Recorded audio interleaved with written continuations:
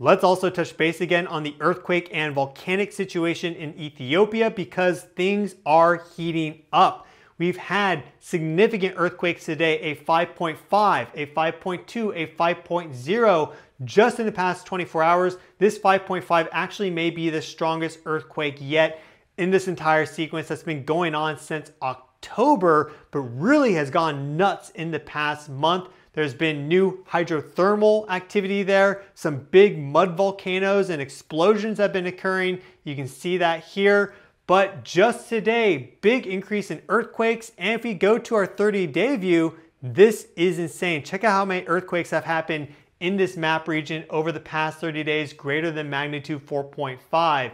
A tremendous amount, clearly showing that this is related to volcanic intrusions underground, because this isn't defined by a single, let's say, magnitude 6 or 7, and then these are aftershocks. This is all just tectonic activity being caused by the intrusion and the movement of magma below the surface.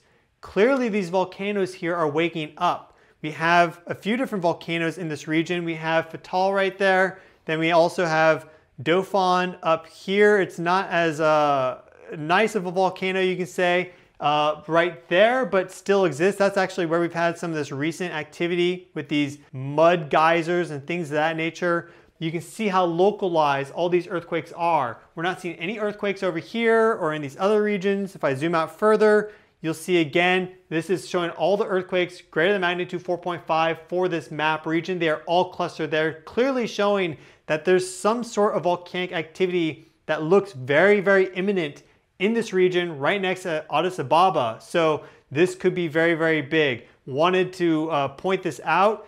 And also for those of you that watch some other content creators, you'll notice that this is right here in this Indian Ocean area, and it's the Rift Valley of Africa. So I think you can all decipher what I mean there. So we'll just have to wait and see with what is happening in Ethiopia, but this looks like it's building up really, really quickly with this 5.5 today.